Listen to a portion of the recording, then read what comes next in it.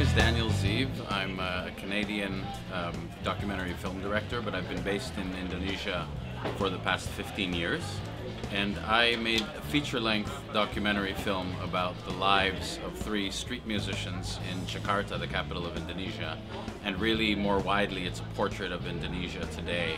Over the last 5 or 10 years, I shot the film over the course of 5 years and then edited it for about a year and a half. So it's really a look at the social gaps between the rich and the poor in Indonesia and how these affect the marginalized poor in Indonesia's biggest city. But it's a very personal, intimate story. It focuses very personally on these 3 young musicians, and the film is full of music as well, so I think it makes it more enjoyable. Well, before becoming a filmmaker, I worked for quite a few years as a journalist and as a writer, as an author, and as a magazine editor, mostly focused on Jakarta as a city. I was very interested in urban life and city life.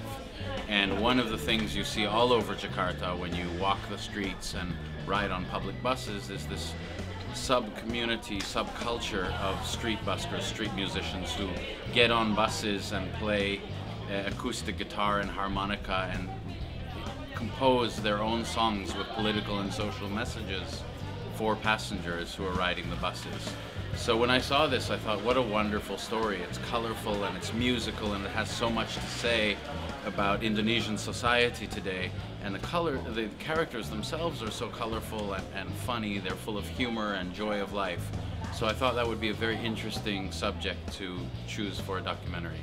Well, I think documentaries are often very serious, and they often make us feel bad, and they often make us feel guilty, especially if they focus on what we call the developing or the third world, on poor people.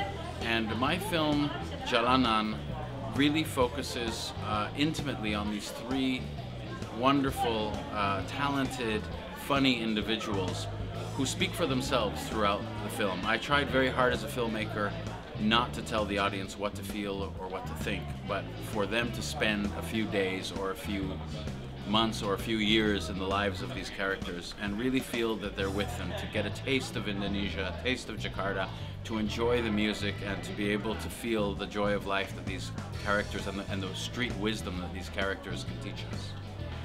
Hi Biografilm viewers, thank you so much for having me and my film Jalanan here in Bologna this year.